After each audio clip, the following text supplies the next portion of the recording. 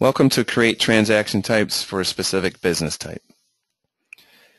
To begin with, we'll go to Admin, scroll down to Transaction Types, and then in the drop-down we'll select Health Insurance.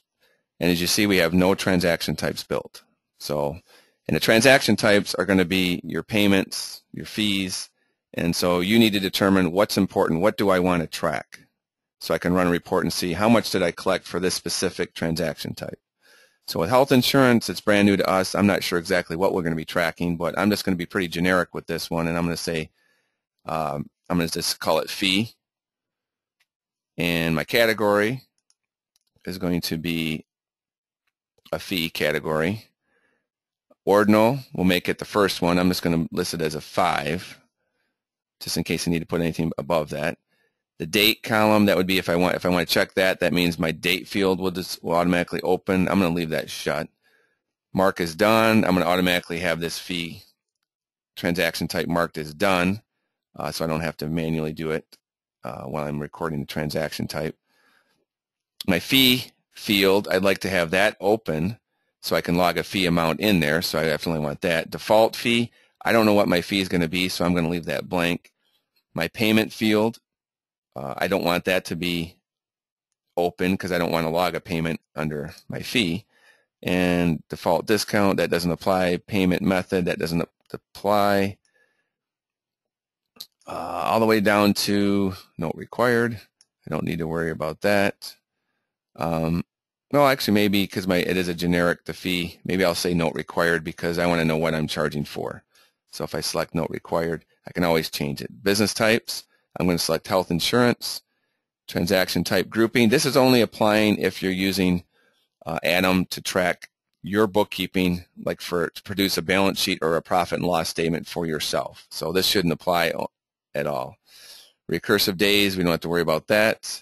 We don't want the transaction type to reoccur after so many days. So I'm going to save this.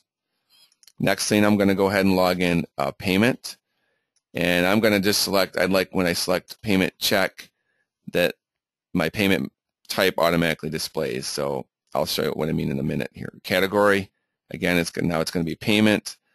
Ordinal, let's say this number 10.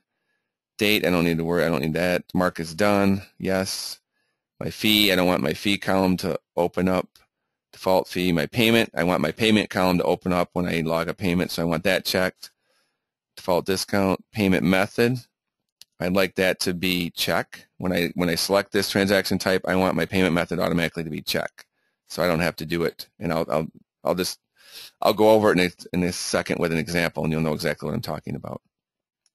Adjustment type, don't have to worry about that. This is not an adjustment, note required. I don't want that. And my health insurance, and again, we don't need to worry about these last two. So I'm going to save it. I'll do one more as payment credit. And I'll do this as 15.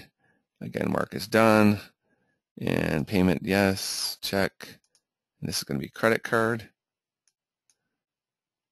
And business type, health insurance.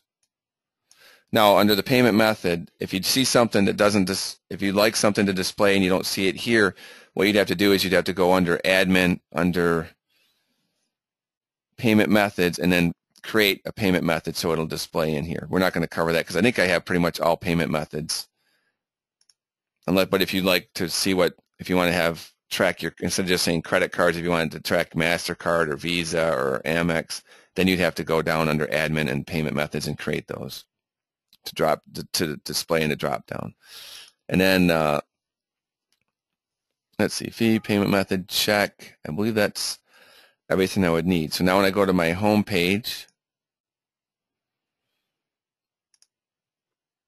and actually I'm jumping ahead a little bit. I don't want to do it yet because I don't want to show you how to create a health insurance client until later in the steps. But when I do that, then I'll cover how to record a transaction type, and then you can see how it works. But basically, that's what you need to do. Those are the basics. I have my fee and my payment. If you want to track more, then you would just add more transaction types. And that's all I have for that. Thank you.